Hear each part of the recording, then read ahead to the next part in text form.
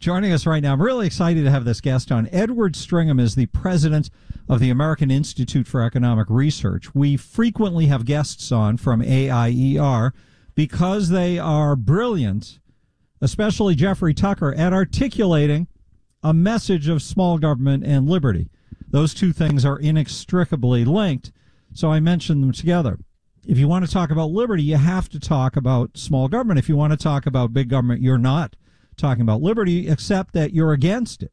If you're promoting an expansion of government, you're promoting unliberty or something other than the American system of government. So I'm excited now to get into this, especially in this moment when government is seeing a crisis that it can't let go to waste. Joining us now, Edward Stringham. Hello, sir. Hello, hello. Thanks so much for having me.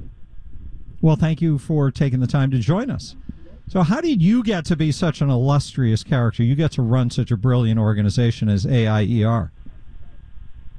Well, I got my PhD in economics in 2002 and been publishing various articles since then, publishing in the Wall Street Journal, publishing a book with Oxford University Press called Private Governance. And the goal is to get economic literacy out there to as many people as possible. In math, and what does that mean? What's missing in the average American's head that in terms in math, of economic literacy? We have to study things and realize the relationships between numbers, and the same thing is true with economics. Sometimes it's intuitive, but sometimes it's not. So something as basic as the importance of prices and the problems of price control. So right now, when we need more medical equipment, if price rises, that will create an incentive for the manufacturers to produce more. Or there are people on Amazon and eBay with large supplies of hand sanitizer, and they say, okay, well, how can we ration them? We can start selling them at higher prices. It turns out that a lot of local politicians say, no, this is bad. You can never raise prices, especially under these moments. And when that happened right here in Connecticut, it happened just a couple of weeks ago. That same thing. There was a gas station selling small, I think 2.5 ounce little containers of hand sanitizer for $10. And the Attorney General went on the rampage, and I said on the air, this is good. We need more people who are making available to us something that nobody else is selling. Everybody's mad at the people who are selling a product instead of mad at the companies that don't have it. Right, exactly. So you have the high price actually let it go to the people who really need it, such as the hospitals. If, on the other hand, the price is kept artificially low, people might say, oh, just buy this extra stuff, just have it sitting around. And so as in toilet paper, right? That's what happened with toilet paper? Yeah. I mean, that's a funny one because I think that one is pretty clear. We hope the paper companies can reproduce toilet paper very quickly. But some of these other ones, you really need to make sure they go to the highest value use. And in the case of the N95 masks, it should be going to the hospitals. And if the price is kept too low, then you've got regular people buying it up, and the people who really need it don't actually have the opportunity to buy it. It's funny, even after you explain that mechanism to people, that because it is fairly obvious once you hear it, okay, if the price goes up, fewer people will buy it recreationally. And toilet paper is a good example. People go into the store. As a matter of fact, I was asking someone who worked, we had a caller who works in a grocery store last week, and I said, what's the story with the toilet paper? And he said the story is that people come in and we get a supply that comes in, a small shipment, and the people who are in the store immediately call all their friends and family who rush down to buy their own. And if they doubled the price, which the Attorney General would think was somehow evil, people would think twice about stocking up empty rooms with toilet paper they don't need. That's exactly right. And we can see the same thing with gasoline, around hurricanes, where certain people who just don't necessarily need that gasoline right away, they'll fill up their truck and make sure they've got a few months of gas sitting around. And meanwhile, people who actually really need that gasoline to get out of town are left without it.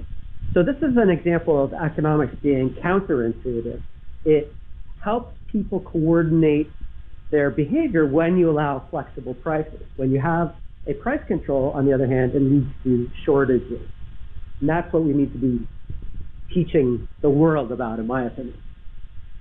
We're talking with Edward Stringham. He is the president of AIER, the American Institute for Economic Research. Regular guests on the program, his people are. And they're so much fun to have on because they illuminate things. They make clear the things that aren't clear. One of the things people have really been tricked about during the modern era, Edward, is to not realize that when there's a new government program, it means there's less money in the hands of normal people and more money in the hands of politicians. And it's kind of funny because I think in general Americans spend a lot of time and energy distrusting politicians. But as soon as a politician says, oh, you have to give us another X number of dollars a year so we can pay for you to do this, they think somehow they're benefiting. How do we benefit when government is taking money out of our hands in order that it can give us something? You're exactly right. So every program has a cost. It has to be paid by taxpayers or whoever, whatever government debt, which is future taxpayers. And when the government spends $1 billion, it basically prevents the private sector from spending that $1 billion. So nothing is free. There's always an opportunity cost. And the more that the government spends, the less that we have. And so a lot of times people think, oh, well, it's free.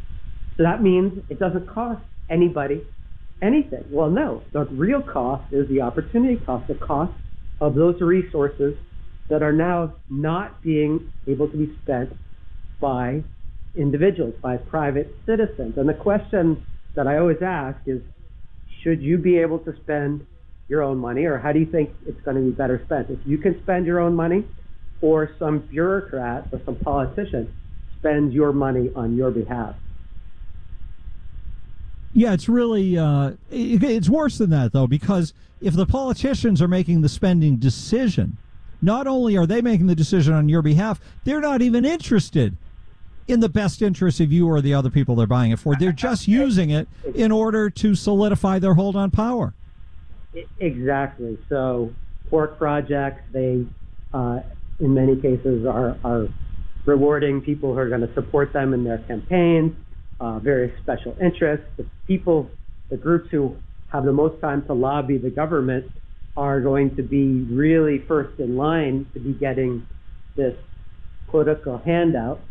And meanwhile, the average person who's busy in their private lives, they're not going to have the time to be spending lobbying at the government each day.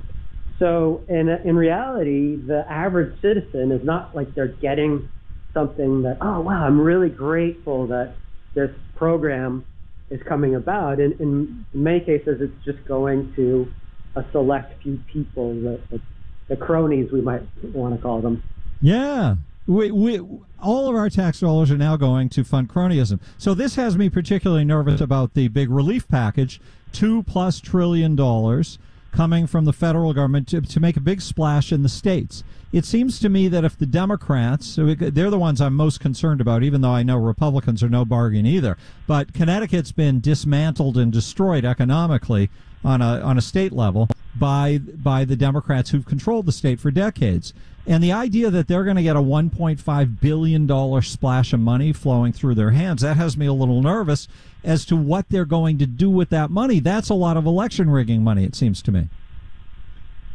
Oh, certainly, yeah. It's going to go to the politically connected people. The people have these pet projects that they've been wanting to fund for a long time. And instead, why not let the private individuals keep that money? So part of the stimulus package, which I don't think I'm not an advocate of, but it's not quite as harmful, is just saying, okay, here's this tax rebate or this loan that's going to get repaid, fine, whatever. I'm not a fan, but fine.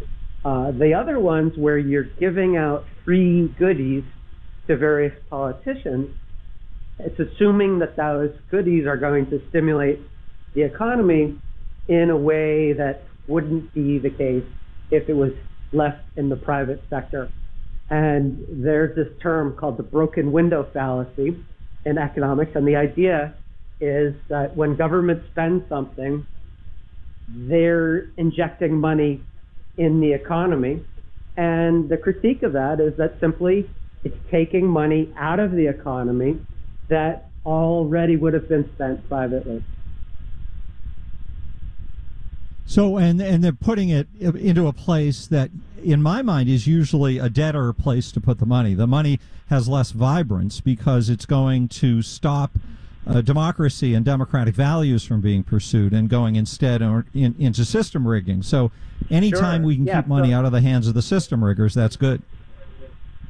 Certainly, yeah. So, you know, I live in Hartford, so I'm super excited about a baseball stadium, but the market actually was already speaking and saying it doesn't make sense to spend all this money on this baseball stadium now.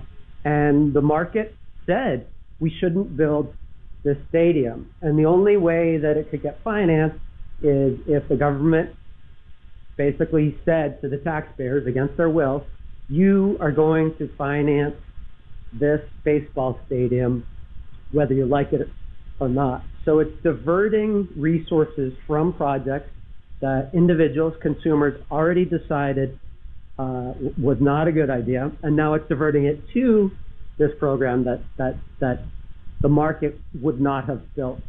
So the opportunity cost of this yard-built stadium is the millions of dollars that are not being spent in higher valued uses. Yes, I love that. If we could get people to comprehend these basic, simple things and wake them up to that, I think we'd be a much richer society as a result in every way. Yeah, I mean, we're always trying to, quote, spend our way to prosperity. Well, whose money is it? And if we're taking that from the private sector, we're making people poorer. We're actually wasting resources. So to think about how there's nothing that's free, we have unlimited wants, we have scarce resources, and the question is who should be in control of directing those resources. Under socialism, under various lesser forms of socialism, the government is in control, saying, oh, we should do that, we should do that. Under markets, in contrast, the individual consumer gets to decide, I would like a red car, please, or I would like this particular type of television, or this particular meal, this type of restaurant, and letting an individual direct his or her own resources, you know that that person is going to end up with something that he wants or she wants, instead of giving this to the government, who then in many cases just gives it to some big wasteful corporate project, this cronyist project, and we're left with something that nobody actually wants. Edward Stringham is the president of AIER. It's American Institute for Economic Research, AIER.org. Edward, thanks for taking the time to talk. Let's do it again soon. All right. Thanks so much. Thank you, sir.